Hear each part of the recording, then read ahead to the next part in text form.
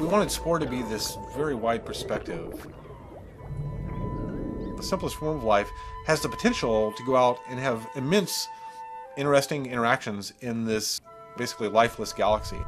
That's really the story of SpOre. What does a lifeless galaxy look like? Then you drop life in. What does that life do within the galaxy?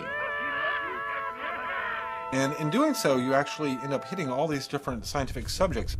And you get an interesting perspective on things like physics and chemistry, biology, sociology. Starting at the very beginning of the game, we're using kind of a panspermia theory of life coming to this planet, starting single cell, then going up through evolution. One of the interesting things that happens is that you have this successive kind of interplay between cooperation and competition. You'll have little cells competing.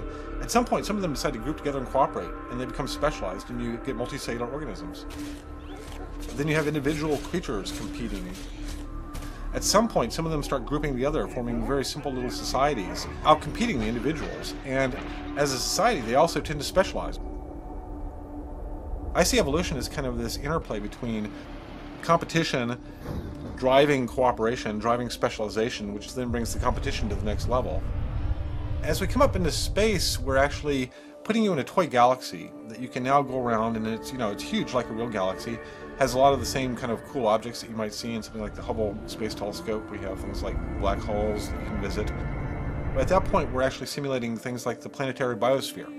And we have very simple models for you to go in and, in fact, terraform a planet, develop the food web. You actually see the interdependence of species, the ecology going on there.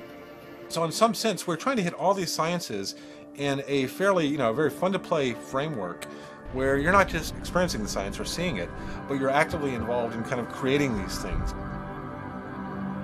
What we want our players to be able to do are tell these amazing stories of what they've done in the game. And the more these stories connect back to reality, to aspects of the world that we live in, or different sciences, then I think the more powerful those stories are, the more relevant they are. So we wanted an environment that was kind of interesting, fantastical, diverse, creative, but at the same time, all of this stuff connected back to reality.